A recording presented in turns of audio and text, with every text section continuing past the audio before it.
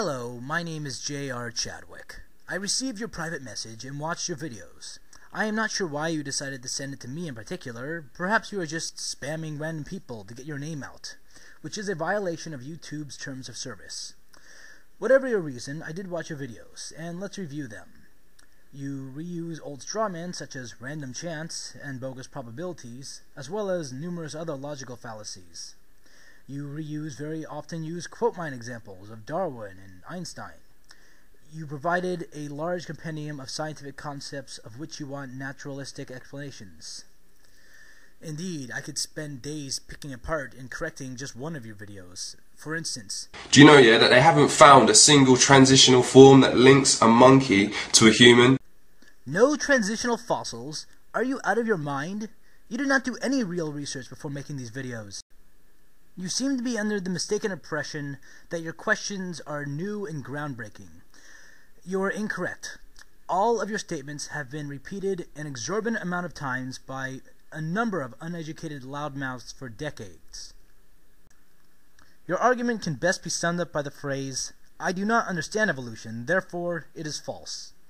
You've denied yourself a scientific education and then release a flurry of ideas you wish us to prove to you. Stop pretending the information does not exist. It is freely available to you. And since the closest thing you did to sourcing was aggressively telling us to Google it, I have no motivation to assist you with finding this information. I will, however, refer you to the Potholer54 channel. His Made Easy series is a poor substitute for an actual education, but it is a good place to start. Thunderfoot's Why Do People Laugh at Creationists series answers some of your questions as well. I was kind enough to provide links on the side. Usually I make response videos for the more unique and bizarre falsities and outright lies. Perhaps you've seen my series, Nephilim-Free Typical Creationist Liar. Debating people like you would be a fruitless endeavor, as I would simply be repeating myself over and over again. Debating Venom X? Well, that would be slightly more interesting. He is creating his own falsities based on his own intuitions now. Plus, he is so well known that debating him would probably gain me more subscribers. I'm sure Goat got a boost from his spat with Venom X. Nephilim Free may also be interesting to debate.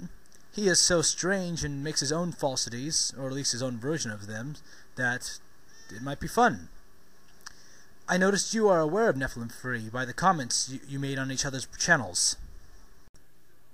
Whoever it was who decided to make a response to you would best find something more worthy of his time. No matter what he says, you will never accept it. You will just move the goalpost. I'm afraid you simply have delusions of grandeur.